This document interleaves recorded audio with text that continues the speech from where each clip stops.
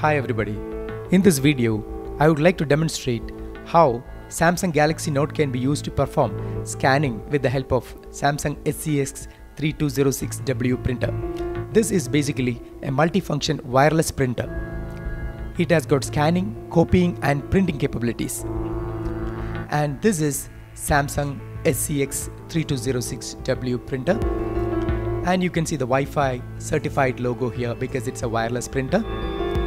Now I'm going to insert a photograph into the scanner. It is basically a flatbed scanner.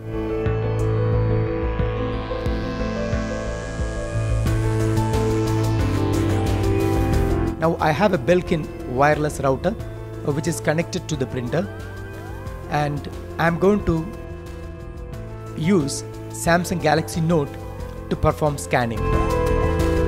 Now I would like to activate Wi-Fi in this device. Wi-Fi is activated.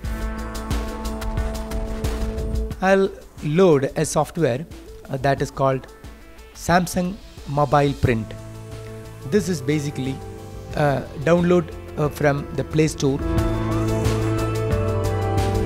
and this software can be used for printing as well as for scanning.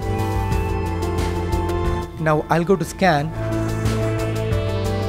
I'll click on scan. I'll select scan. I would like to select the scanner. Now my scanner is searching for the scanner, and the scanner is identified. I can control certain parameters such as image type. It can be a colored image or a grayscale image.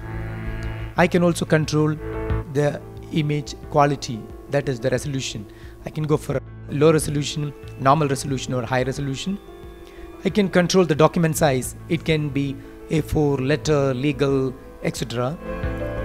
I have various options for that. Then I have a document source. It is an auto or flatbed. Both the sources are supported.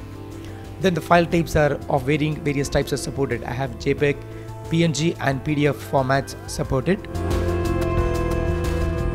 Now let us perform scanning. Before scanning, I would like to go for a preview of it. So it is generating the preview. Phone is identified. It is connected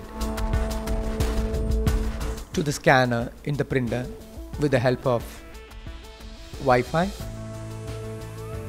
Now you can see the preview. Now I'm going to perform the scanning. I'll click on scan. I'll select scan, and it is scanning. It has performed the scanning.